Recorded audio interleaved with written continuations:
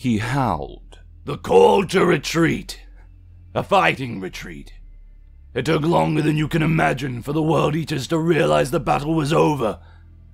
I had whole companies still trying to fight the wolves as Russ's legion ran for their gunships. They took a lot of trophies for their tallies. Many still wear them.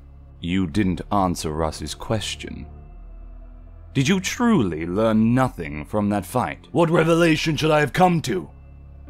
I learned he wasn't allowed to kill me. I learned he postured in the hope of bringing me back to Terra, collared and submissive to his whims. No, Angron, you stubborn fool. None of that matters. There were more dead wolves on that field than World Eaters. That matters. Russ had you cold. You said you had him at your mercy, but he crawled free. He crawled!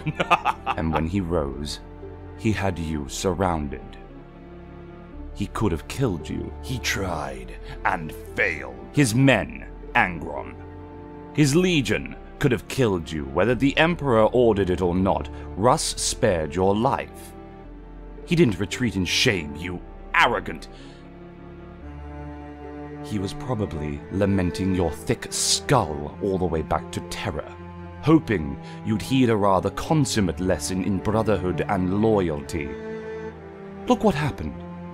Yes, you beat him in a duel. Yes, your men took down more of his than his of yours, and yet, who won the battle? The World Eaters. I appreciate that every living being must, by the nature of perception, understand and process life in a different way. But even for you, brother, this is achingly obtuse. You're saying the wolves won? How can you not see it? They won a victory worthy of engraving on their armor for all time.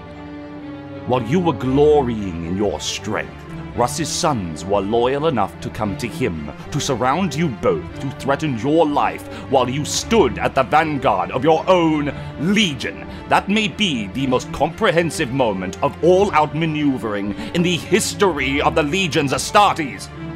It's almost poetic in its elegance and emotional resonance. He proves his son's loyalties, while yours leave you to die. He proves the damage the nails are doing to your legion. He proves the tactical strength of taking an objective rather than fighting purely to kill. He spares your life in the hope you'll see all of this is a lesson it cost him heavily to teach you. And your reaction is to grin and claim yourself the victor. Only one of us ran away that night. He's weak. God's blood. The Primarchs are the bridge between the Emperor and the species he leads. We are all weak, for we are all equal, all of us. We are humanity magnified, its virtues and its flaws. I am not weak. I have never been weak. You are not only weak if you fail to understand Russ's lesson. You are also a fool.